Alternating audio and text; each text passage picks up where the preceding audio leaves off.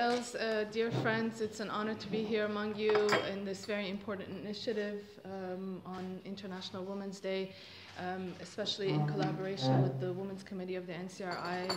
It's very heartwarming to have such great women, yourself and each and every one of you by our side, because we are giving the message to the women of Iran that you're not alone, we are standing with you.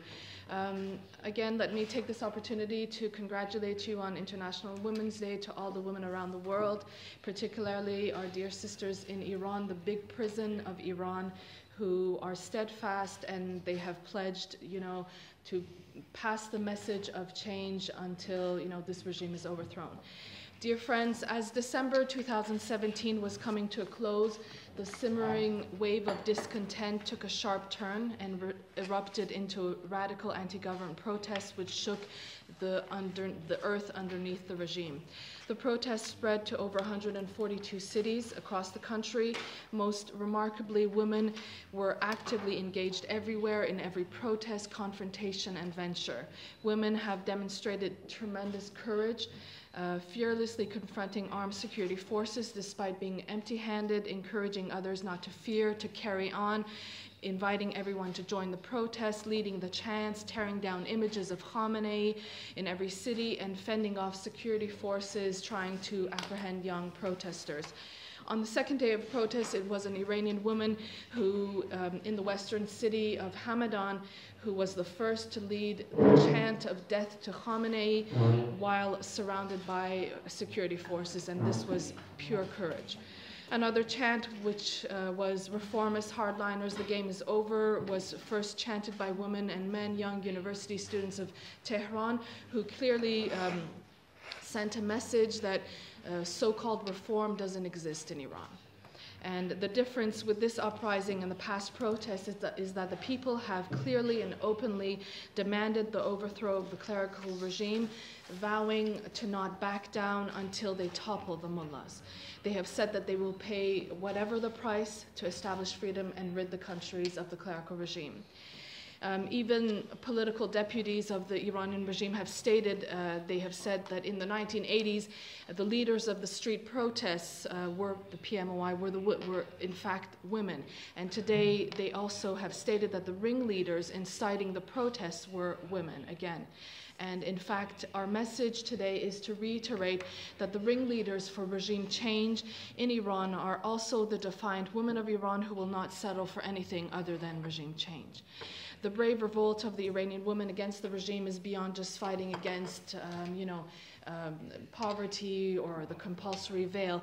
It's for the end of the theocratic dictatorship in its entirety and establishing democracy and freedom for our country. Since Khomeini began his ominous rule, one of the first laws that he imposed against women was the compulsory veil. On March 7, 1979, he imposed the compulsory veil on female employees. The person in charge of implementing this law was Rouhani, the current president of the Iranian regime.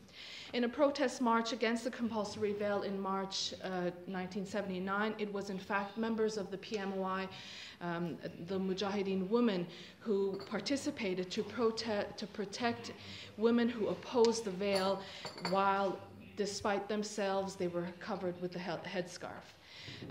We have said time again that no one can dictate to a woman what she must or she must not wear. From day one, imposing the veil on a woman was a means of repression and obstructing women's way forward and nothing else. The truth to the matter is that whenever the regime wants to politically suffocate the society, they launch campaigns to arrest women under pretext of improper veiling, improper clothing. And this is why the Iranian regime has 26 ministries and agencies just in charge of clamping down on the suppression of women and controlling how they dress. The ruling mullahs claim that this is in accordance to the instructions of Islam. Imposing the veil by compulsion is totally against Islam. Faith is based on free choice and free will. The Quran stipulates there is no compulsion in religion. Therefore, anything that is forcibly imposed on people against a genuine Islam, whether it is imposed religion or veil, is wrong. Mandatory veiling is against Islam and is only meant to enchain women and facilitate clampdown against women. And that explains why Iran's uprising is not only for the overthrow of a political regime, but it's a revolt against religious fundamentalism. This is a hopeful dawn. This is a hopeful message because not only for the people of Iran, but the people of the world in the region, because fundamentalism was born with the rule of religious tyranny in Iran when Khomeini took over. And this religious fundamentalism and this idea started to crush when the people came out at the end of December this year, 2017. Our movement has always called for freedom of choice for women. In the 10-point plan that Mrs. Rajavi has proposed for future Iran, she has clearly stated that women are free to choose their own clothing. Government interference in this regard is prohibited. The law of forced veiling shall be repealed. Laws that prescribe administrative punishment for lack of veiling of female workers or employees shall be repealed. And she has stated that written or unwritten laws on controlling the clothing or behavior of women under the rubric of malveiling, which have violated Iranian women's rights to freedom and security, shall have no place in tomorrow's Iran. And again, she mentioned in the Council of Europe in January 24th, she said, "My demands and demands of my compatriots are these: immediate release of the prisoners of Iran uprising, freedom of speech and association, the abolition of suppression of women, and the compulsory veil." Dear friends, having borne the brunt of repression for almost 40 years under the mullah's rule, Iranian women are the force for change. And they're like a compressed coil that is going to spring out even further as repression disappears and is removed. As Mrs. Rajavi has mentioned in her speech in Paris on February 17th, on International Women's Day, she said women did not come to the streets to demand anything from the regime. They want to eliminate the clerical regime. Women have not risen up to demand their own freedom. They have risen up to liberate the entire nation. And also allow me to mention that we would like to thank, all her efforts, Mrs. Rajavi's relentless efforts and her leadership in this resistance to confront Islamic fundamentalism, tyranny, and her efforts for equality.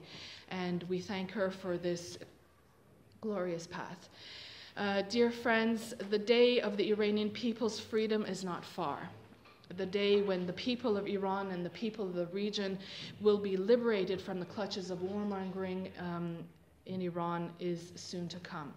It is then when peace and security will be guaranteed in the world.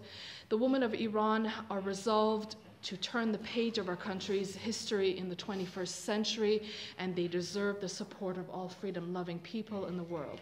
Our message to the Iranian regime is: your days are numbered, a democratic change in Iran is inevitable, and I ask you, and I say we must rise, and I ask you to join us in this path. Thank you very much.